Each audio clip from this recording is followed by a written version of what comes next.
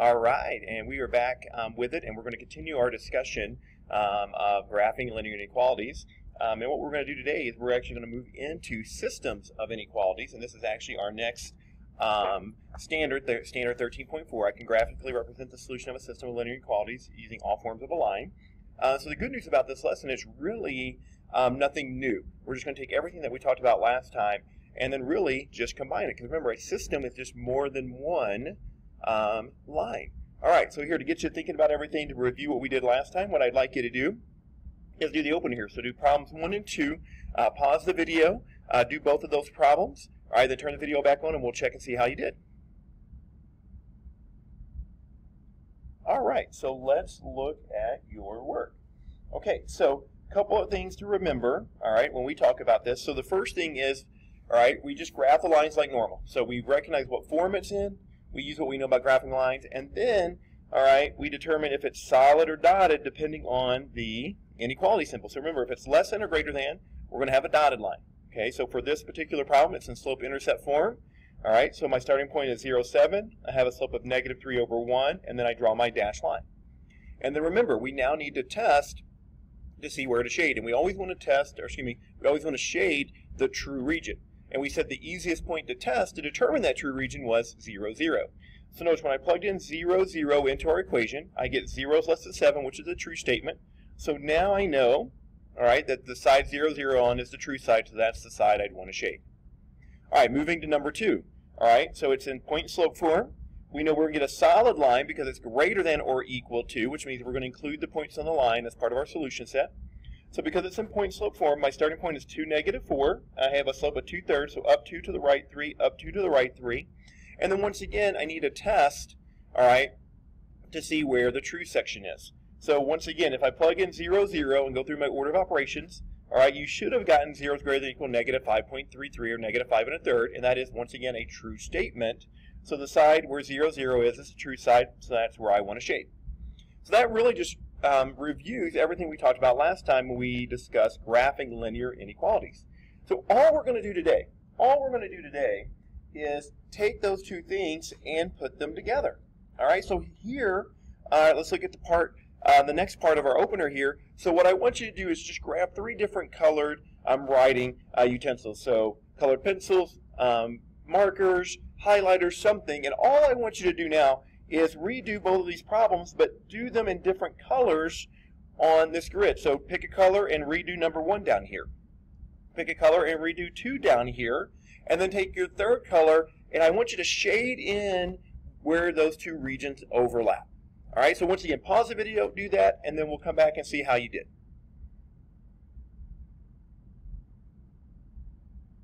All right, so I picked green and blue, and then I used a highlighter to do the overlap region.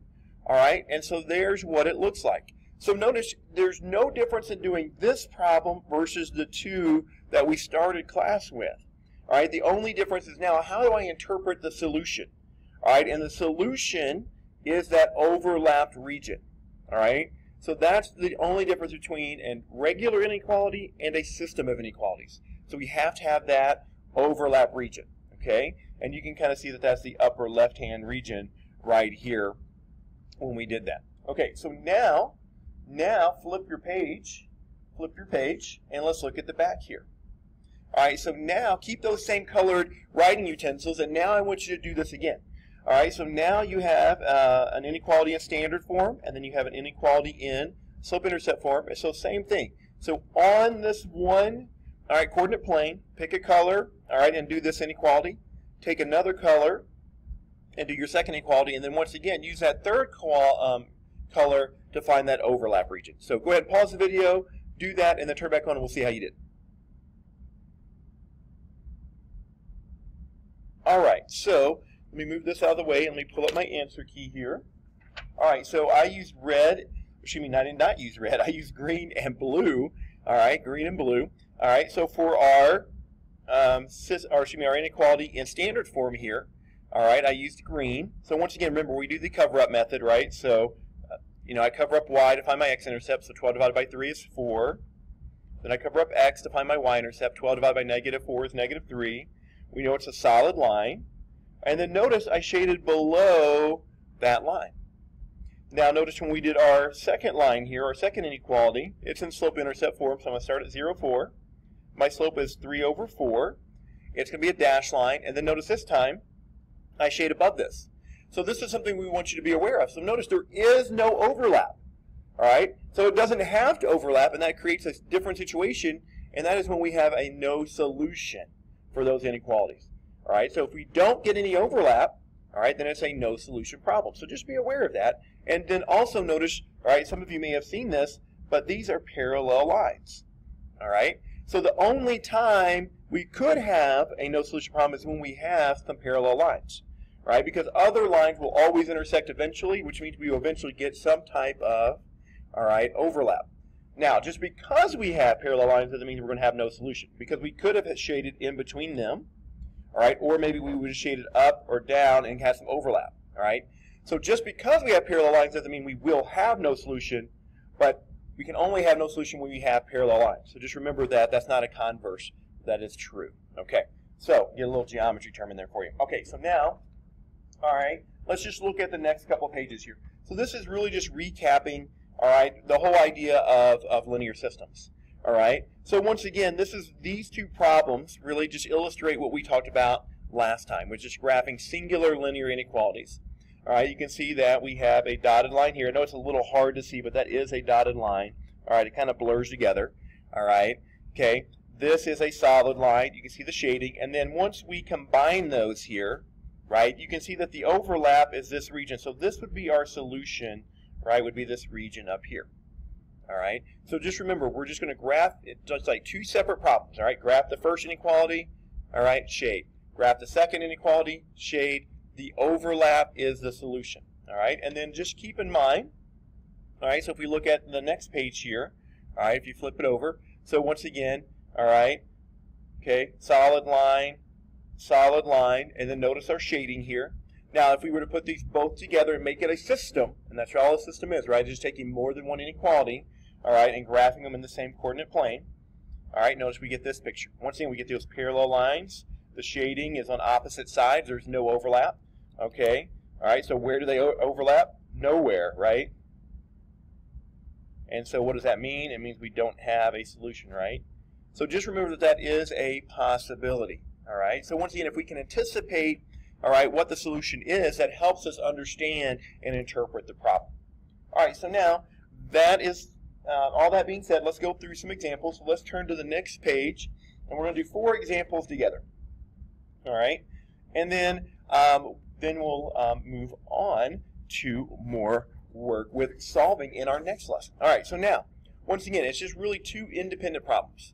All right. Now, I'm going to show you a way I do systems just because it makes it a little less cluttered for me so I can see things a little bit more clearly. Now, you can keep doing it the way you want to do it. That's fine, but this kind of, I think, helps you kind of see the graph a little bit better as we go. All right, so once again, let's just start by looking at our first inequality. Okay, we have to recognize what form it is. So this is the form of a vertical line. So I know I'm going to have a vertical line. I also know it's going to be a dashed vertical line because it's less than. So at x is equal to 4, I'm going to put a vertical line that is dashed. Just like this. All right, so there's my first inequality. All right, and then once again, we're going to test 0. So if I plug 0 in, 0 is less than 4, that's a true statement. So normally I would shade 0, 0, the side with 0, 0, which is the left-hand side here, and I would just shade all this region in. Now, because it's a system, what I'm going to do is I'm just going to draw an arrow to where I'm supposed to shade, just like this. So I should shade to the left. All right, and that just keeps my graph a little cleaner until I graph the next line. Okay, now when I look at the next line, right, I can recognize what form this is. This is a form of a horizontal line, and it's going to be a solid horizontal line. So I'm going to go to y equals 5, and I'm going to draw in my solid horizontal line here, like so. All right, so there's my solid horizontal line. Now once again, we want to test 0. So I test 0 is greater than or equal to 5. Now notice that's a false statement. So below this line is where 0 is. So that means everything below the line is false. So I would normally shade above. And once again, I'm just going to draw these arrows. So I'd want to shade above this line like so. All right, so now the overlap is the region to where both sets of arrows are pointing. All right, and we can see that that's kind of this upper left-hand region right here is where both sets of arrows are pointing. So then I'm going to shade here. And for me, this just makes it a little cleaner, and I can see the graph a little bit better, because then sometimes when I've shaded that first line, then finding my points and graphing my second line sometimes is a little hard to do. All right. Now, if you want to shade and then darken the overlap region, that's totally fine as well. All right. I would just be consistent in your approach with how you do this. All right. So let's look at number 2. All right. So once again, start with the first one. All right. Recognize the form. This is a vertical line. All right. And once again, it's going to be dotted because it's greater than. All right. So I'm going to go to 4, and I'm going to draw in my dotted vertical line here. So let's do that. Just like so. All right. Now, once again, let's test and see where we need to shade. So 0 is greater than 4. So that is a false statement. So 0 is on the left-hand side, so all of this is false. So I would want to shade the right-hand side here, so I'm going to draw my arrow. So that's where I want to shade. It's to the right this time. Okay, so x is less than or equal to -2. So once again, recognize the form. This is the form of a vertical line. It's going to be a solid vertical line because it's less than or equal to. So I'm going to draw my solid vertical line in at x equals -2 here. Just like this. All right. And then once again, we want to test. So I'm going to test 0 is less than or equal to -2. That is false. So once again, 0 is on the right-hand side of this vertical line. So everything to the right is false, which means I'd want to shade to the left. All right. So notice those arrows are pointing away from each other. They are not pointing to the same region, right? And if I had shaded, I would have shaded over here, and I would have shaded over here. And so we can see that there is no overlap. All right? Once again, we see we have some parallel lines, so that's an indication that, oh, if I have parallel lines, maybe it could be no solution, right? So just kind of keep that in the back of your mind. And then if there is no overlap, just remember that means no solution. All right, so now let's take a look at problem 3. We'll do 2 more together here, 3 and 4, and then that'll be it for this particular lesson. All right, so once again, recognizing the form before we begin the problem. All right, so we have slope-intercept form here. It's going to be a dashed line because it's greater than. So my starting point is 0, -8.